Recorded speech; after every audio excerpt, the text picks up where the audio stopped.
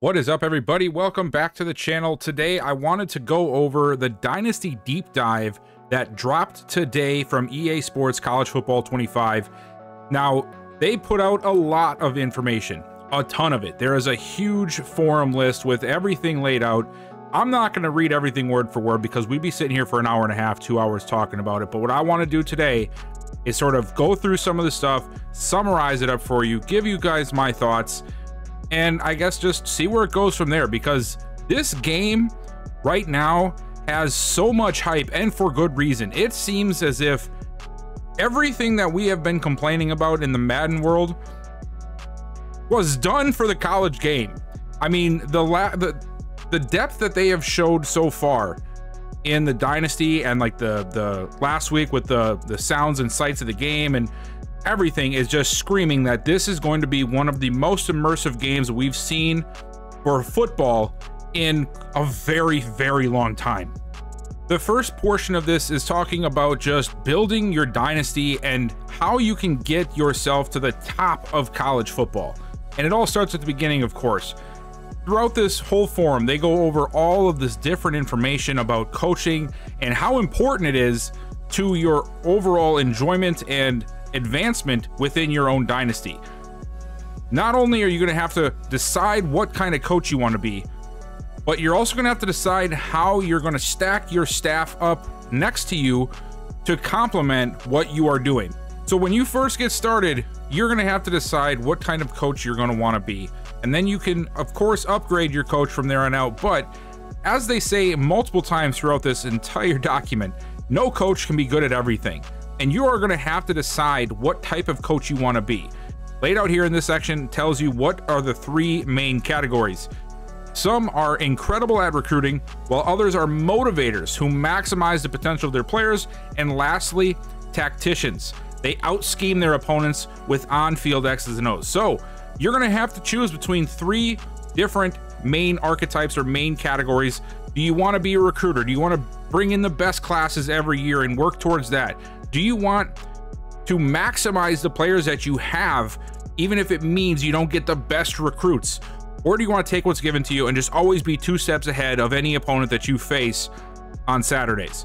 This is going to be something that's really, really fun to get into, because they say in here that there is no one way or two ways of getting to the top or getting to a tremendous accomplishment. You can be any one of these three.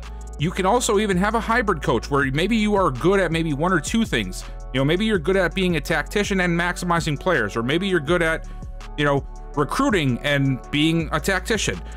You're never going to be able to be just a great all-around coach at every single category. And you guys can see a lot of this stuff from going to this blog or watching this video if you haven't already. Everybody's talking about it. But essentially what you're going to be able to do is choose the category you want to go to, form your staff around what they are good at and what you're bad at to try and offset any type of weaknesses you have. And then you have to go through the whole process of building up to become better and better every year.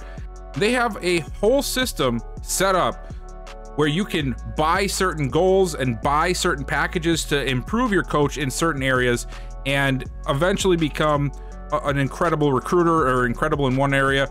And they say in there you can either become very, very good at one thing, or you can be very good at two things, but you'll never be very, very good at three things. So it looks like it's going to be a similar progression system to what Madden has right now, where you can upgrade your talent there on your talent trees, but it's going to be much more important to what you decide to go with and how you build out your staff, because your staff, you do not control the staff. So you have to find the best prospects for your own staff and then hope that they are aligning with what you are good at, or opposite of what you're good at, to make a well-rounded machine out of your coaching staff.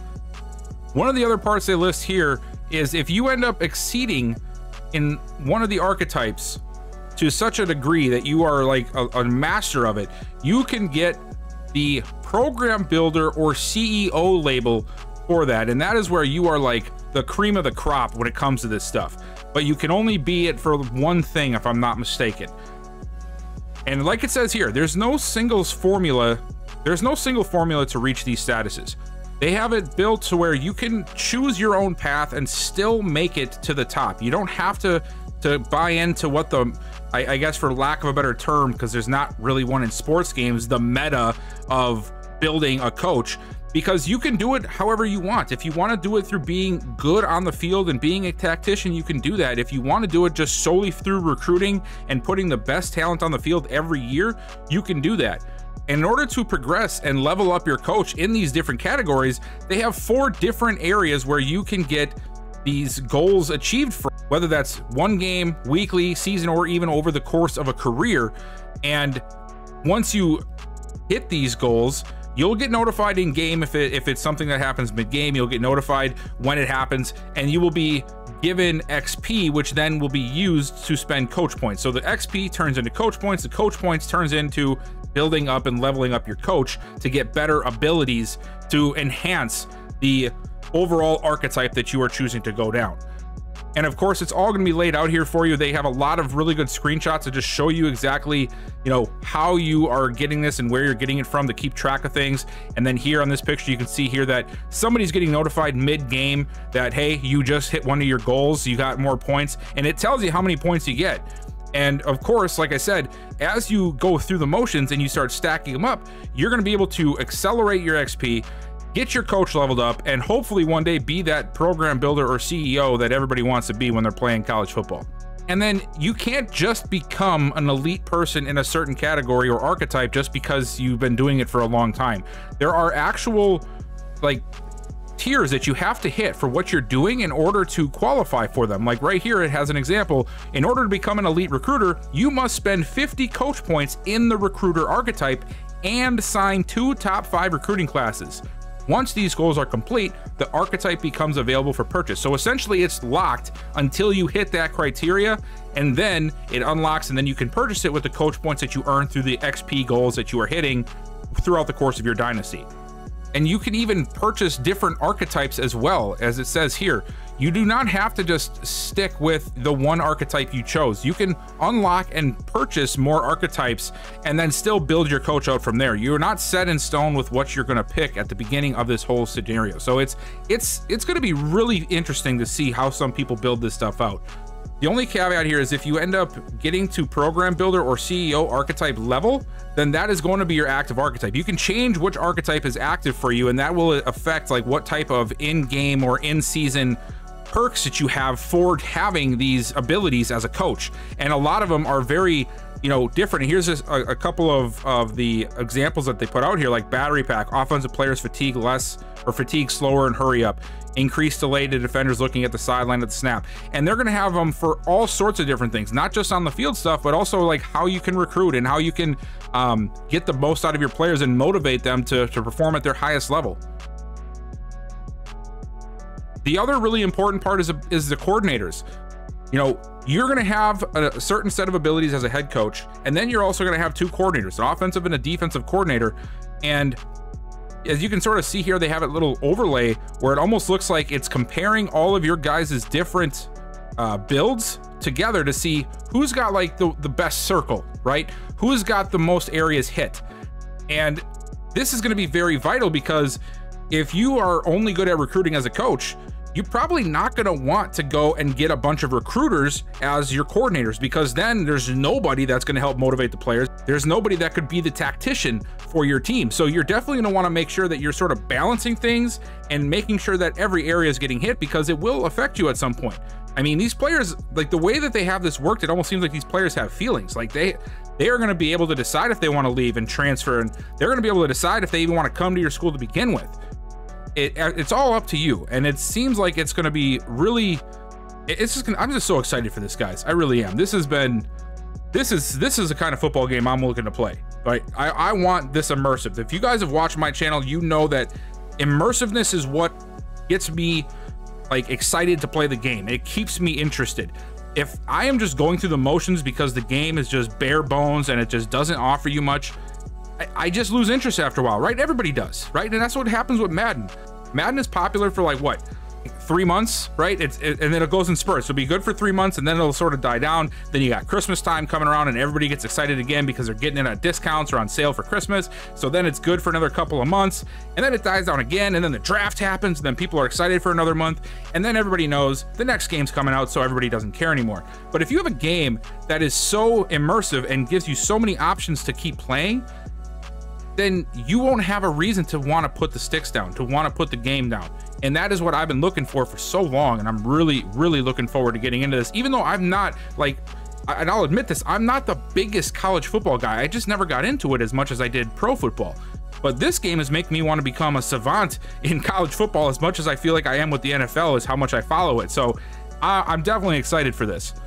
Another big talking point in here too is the coaching carousel. So not only are you going to have to worry about balancing your team, balancing your coaches, like your staff, and building your staff, but then you also have to worry about these guys either deciding they don't want to work for you, or they don't want to coach at this school, or they might even decide to go to the NFL. There are so many different things that you have to worry about, and on top of that, now you have to worry about, hey, is my coordinator ready to fly the coop, because his offense has been top 5 the last 3 seasons, and all the NFL people are starting to take notice. So these things can happen, and then you have to start from scratch again. So you can build up and build up and build up and still have to rebuild some areas, and it just keeps things really fresh. And then I know you see the recruiting stuff in the background here on the video playing, and this is one of the biggest parts as well about this upcoming title. The recruiting is going to be something that is very detail oriented, and it's going to take a lot of thought and a lot of time and effort to really become what you want to in this dynasty. Not only are you going to have to meet with the players and get to know them enough to actually know what they're looking for, but you are also going to have to keep them motivated enough to play for you after the fact, because the transfer portal is in this game, as you guys have known. These players will be able to leave when they want to if you don't want to give in to what they are looking for. These are the 4 core goals that they put down for when you're building your program, and how they made the players much more in depth when it comes to handling them. Humanize recruits by giving them unique needs and motivations that the player, as in you, us, has to discover by interacting with the recruit. So there are things that you need to learn about the player in order to keep the player happy, or to understand them, that you will not know up front. You have to put the time in with the player to learn these things about them in order to unlock this information. You're also going in depth as far as regions. Differentiate regions of the country by player caliber, quality, and type to authentically capture high school talent based on historical real-world data. So if there is a certain part of the country that is best known for creating running backs or wide receivers, that area is primarily going to have the better, more ready to play prospects in that area. Now, does that mean every player you have to get them from that region to have a good one? No, but just like you see in the real college world, it does come down to, are you hitting the hot spots for the recruits for these positions? Because if you're not, you're potentially losing out on some crazy good prospects. I mean, this is the hardcore stuff that I'm talking about. Like, some people might not like this one right here. I love it because this is real world stuff. Represent the different resources available to schools, ensuring the top schools can blanket the country, while smaller schools will need to be more targeted with their approach. So essentially meaning that capitalism is alive and thriving in EA Sports College Football 25. And that's a good thing, because that is realistic. If you are in college football, if you are a recruiter, or if you are a player going into the system there, you know that smaller schools do not have the resources or the staff to be able to go everywhere. Whereas big schools, big programs, widely known programs are going to be able to pretty much have their hand in everybody's cookie jar, right? Everybody is going to know everything at that program, and they get to sort of just pick and choose whatever they want because they're the big dogs in the yard. And you know, the smaller schools have always been the ones that have to really put a lot more effort into getting these big time recruits, and you know, most of the time unfortunately they do not get the big time recruits because they don't have those resources. But they're bringing it to this game. So now not only you have to worry about the coaching, you have to worry about your coordinators, you have to make the players happy, you also have to realize what your place in the atmosphere is in college football and work to better it if you're, you know, a smaller school, or make sure that you're not missing your target, you know, goals by being a huge school and maybe not delivering on everything. Maybe you're not, you know, maybe if you take over a big time school like LSU or Alabama or USC, and you're not hitting your championship goals or whatever they're expecting you to hit, because maybe you're lacking a little bit in recruiting, or you're lacking a little bit in this area, you're going to have higher expectations at those schools because of that very fact. And they even mentioned that in above posting here before, that your goals, like if you are a coach at a small school and you get like 5 big wins in a row, they are not going to count that the same as if you are a big school and you get 3 or 4 big wins in a row, because the level of competition is much lower on the smaller scale schools. So they're even putting that into play here for us to toy around with and have to go through the motions with. So we are getting like almost a full-on simulation with this dynasty, as from what this says, right? We don't know what the game is going to look like once it drops. Nobody has played it yet. I'm sure there has been plenty of people who have played it that aren't talking about it yet, but just the average Joes, we haven't played it yet. We don't know if this is all legit, because I mean, let's be honest, we haven't had a lot of luck with trusting what EA tells us over the years. I'm just hoping that it's all right, because if it is right, this is going to be an amazing, amazing game. And then they also go over the stage recruiting that they have in here. So while you are going through all this recruiting process, you're going to have 3 stages. The first one is discovery, they call it. It's the initial stage. You're finding which prospects to target, what their skills are, and what they care about most. This stage is all about uncovering information about the recruit as quickly as possible. This is where you have to put the time in with these players, right? So you know what they're looking for. Then, once you're past that point, you've discovered what you need to discover, it's time for them to announce their top 5 schools, or from what they call the pitch. During the pitch phase, you are selling the recruit on your program and what you offer. How well your school aligns with their motivations will determine how successful you are. So if you are going into it and you're looking at a player that you really want but has no alignment with your motivations, or very little alignment with what your team can offer, you might be wasting your time going at them. You're taking a huge risk in trying to recruit them. So if you are dead set on recruiting them, you better close hard. You better pitch it hard, because they are looking for what is going to work best for them. It's not just CPU, please accept this. CPU says, okay, it's enough, I'll take it. It's not that simple. There is 14 different markers, they said, as to what they are going to look at for when deciding if your school is worth it or not. And you're gonna have a grading scale on all of these different things. And this here is the page. I'm just gonna show you guys this here. This is the motivations that I'm referring to. Look at all of these different things. They are going to be looking and seeing what you stack up with all of this stuff. And if this player is not looking for stuff that you're offering, like I said, you might be wasting your time, right? This player clearly tells you what they're motivated by, clearly what they want. And if you don't have those things, then you have a very good opportunity of missing out on a recruit from somebody else that might have been better aligned with your situation. So it's all about trial and error, risk and reward. What do you want to do? What are you willing to try? And when do you throw the towel in and make sure that you're more sticking to the core values that you know is going to work for your recruiting class?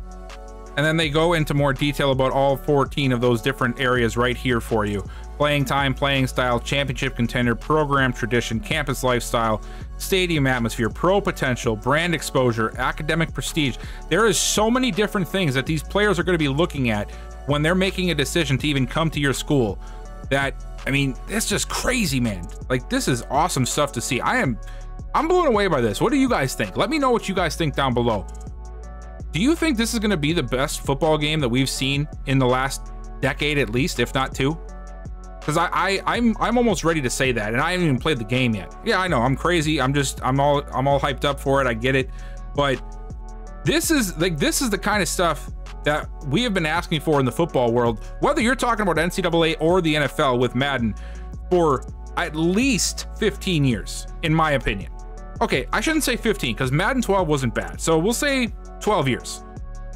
You also are going to have to worry about your team needs. You can't just take every quarterback you want. a quarterback that you're recruiting might be like, hey man, I want to be able to play in the next season or two, or I want to play right now. And if you're going to recruit them, you might need to promise them that they'll play, or you might need to prove to them that your roster is capable of them playing. So if you have, you know, a top 10 quarterback in the conference or in the league, you know, and you're trying to recruit them, they may be like, why would I come here? You already have a guy. So that's another portion of this that you really need to think about. And then just like you have in Madden, or you should have in college, you are going to have scouting throughout the season for upcoming high school players. So you'll be evaluating your team at the moment and also sort of anticipating what might happen after the season, whether that be some players going off because they're graduating, going off to the pros, transferring out. So that way you can start scouting these players to know a little bit more about them before you make the decision to go in and pitch them once the offseason starts and the recruitment process begins. And then in doing this, they're going to have 4 different states of scouting: unscouted, partially scouted, mostly scouted, and fully scouted. Now those, they go without, you know, having to say what that means. They're pretty self-explanatory. And like I said, I'm not going to read every line for this because like we'd be here for 2 hours. There's so much stuff in this blog. I encourage you guys to check this blog out. I'm going to have it linked in the description below. So make sure you check it out if you want to hear a lot more about this stuff, if you haven't already seen it or know it's out there. And then it also goes into more detail about the recruitment. Once you get past that scouting phase, you can offer scholarships, search social media, DM the player, contact families and friends, or send the house, which is just different ways that you can try to recruit these players that come to your team. It's really awesome what I'm seeing out of this, man. I am so excited for this upcoming game. And then, you know, I could probably go on another 20 minutes about all of this other stuff, man, but I know you guys have probably seen the videos. I know you guys have probably, you know, read this blog or seen somebody else talking about it. I just really wanted to make sure I got a video out there because I love giving my opinion on things. And again, man, I'm just really excited for this thing. And I highly suggest that if you have not read through this document, that you go ahead and do it, because there's even more stuff in here that I didn't even touch on because I just didn't think there was enough time to really talk about it. And without making an hour-long video, you know, that goes into how the 12-man playoff, or the 12-team playoff, is going to work, how you can customize your conferences, and all the different things that you're going to be able to do within this dynasty, not only to your own team but the teams around you. It's incredible stuff, man. I just hope that this game delivers on all of the things that they say they're going to deliver on, and if it does, I really can see myself diving headfirst into this for the channel. I love Madden. I've always loved Madden. I will still play Madden. I'm just hoping that Madden tries to come up to this level, because right now it seems like this game is already above Madden's level and it hasn't even come out yet, because they're listening to the community. They said it in the beginning of that blog post I was just looking at. They listen to the community. They did not care about what the people on the board want or how they can stuff their pockets the most or none of that stuff. They went into the meetings with all these different organizations. They went into the meetings with the committees about selecting these college football teams for the playoffs. They went in and they talked to coaches and players and recruiters and everything, and they got all the best stuff. And then they also talked to their community at length for years about what they want to see. And it looks like they delivered on almost all of it. Now, is it going to be perfect? No. No video game seems to ever be perfect, so I'm not expecting perfection. But right now, it seems like this game is ready to deliver a much more immersive and much better product than what we have seen in the football gaming atmosphere in at least a decade. And I am all for it. So, I might not be the most read up on college football, as I am with the NFL and Madden. But you can bet that I am going to be in this game. I am going to be putting out content about this. So if you guys are excited for that, if you don't want to miss any of that, make sure you hit that subscribe button down below and you turn on that bell notification, because I'm going to be talking about this more and more as the game comes up. And of course, we have more stuff about Madden coming out. I appreciate you guys so much for watching. I will see you guys next time.